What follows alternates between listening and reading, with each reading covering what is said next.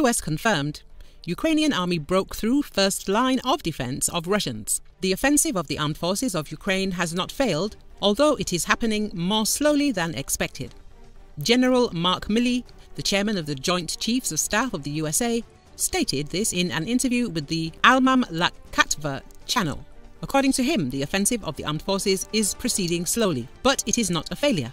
They have crossed the main first line of defense. This line of defense, which the Russians have spent many months preparing, there are minefields, dragon's teeth and anti-tank trenches, and there is a complex matrix of defensive preparations. The Ukrainians are crossing it, Milley said. He noted that the defense forces still have great combat power and the offensive is not over. It is still too early to judge the success or failure of the attack. It is clearly that partial success has been achieved so far. The speed of the attack was slower than I thought, but this is not uncommon in war because a war on paper is different from a war in reality, the general emphasized. The military commander said that when people are dying and tanks and anti-personnel armor are being destroyed on the ground and you're going through real dragon fangs and real mines, things go slower because people's lives are at stake.